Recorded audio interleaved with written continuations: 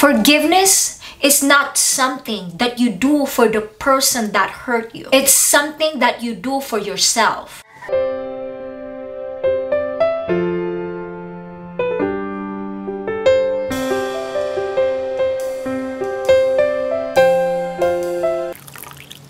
Hello, good morning, good afternoon, good evening, wherever you are in this world.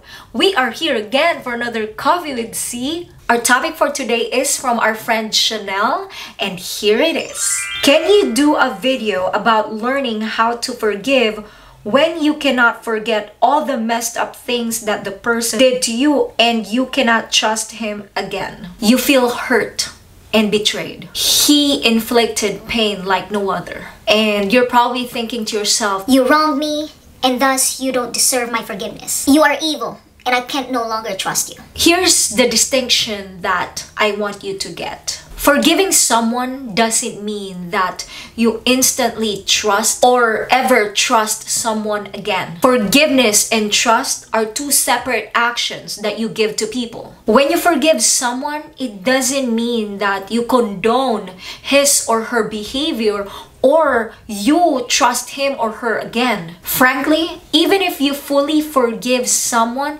you do not have to keep that person in your life. It's okay to maintain distance, and that is your choice. However, if you choose to keep this person in your life, he or she needs to rebuild that trust again.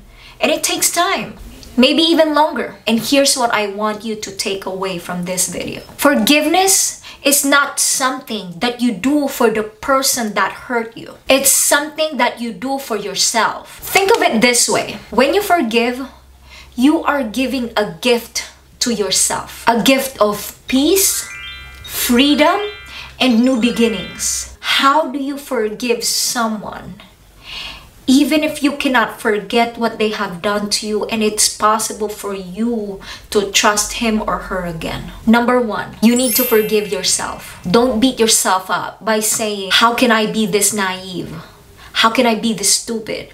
I should have known. I should have stopped it. There is nothing that you can do. It already happened. And the lies, the betrayal, or the pain, it has been done. So you just have to accept that fact. Feel the pain. Learn from it. And forgive yourself. Number two, forgive that person. It doesn't matter if they are unapologetic. It doesn't matter if they don't accept their mistakes. It doesn't matter. Remember, you're doing it for yourself. Forgiving is separate from the person that who did you wrong. And how do you do this?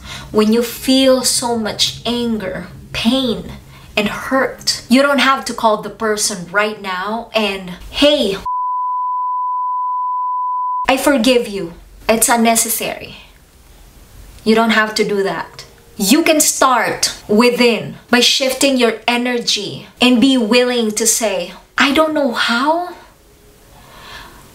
but I am willing to forgive you. If you can say that out loud, along with a prayer, asking for guidance and peace, it's the beginning. Your willingness to forgive and really say it from your heart. It helps you to let go of the pain and start forgiving. And let me tell you right now, it's not easy. It will take time. Do not beat yourself up if you think that it's hard. It's hard to forgive. It is a continuous process that you have to keep striving. You cannot just say, okay, I forgive you, and everything is fine. It doesn't work like that. But your willingness to start and saying it to the universe is the beginning of your forgiveness process. Let me give you an example. When you accidentally get cut from a sharp object, it takes time for the bleeding to stop. The wound is there and it won't disappear overnight. It can take weeks or even months to finally heal. You can't do anything about it. There is no magic cream that you can just put to the wound and make it disappear. Similar to the person who wronged you, who inflicted that pain. The wound is there and it will take time to heal. Now, I want you to think about this. Similar to the wound that you have when you got cut, you want it to heal, right? Walking with a big ass wound is something that you don't want.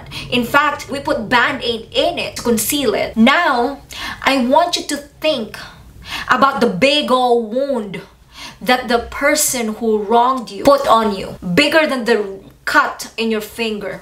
It's like this big or this, but you get my point.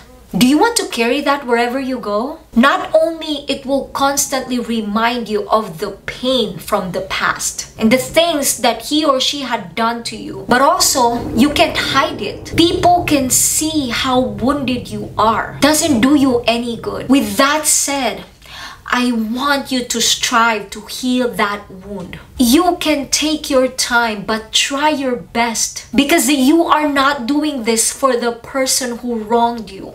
You are doing this for yourself. And my friends, being able to fully forgive without reservation is an inner strength. It's not a weakness. And I want you to be in a state where you can actually thank the person who hurt you and say to yourself, hey person, thank you for what you have done. You made me stronger.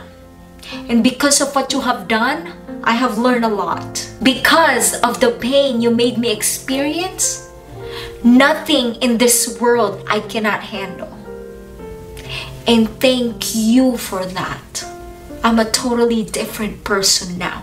My friends in the Coffee with C community, keep your requests, your topics, comment down below. I create videos every week for you, and your topic may be next. Until next time.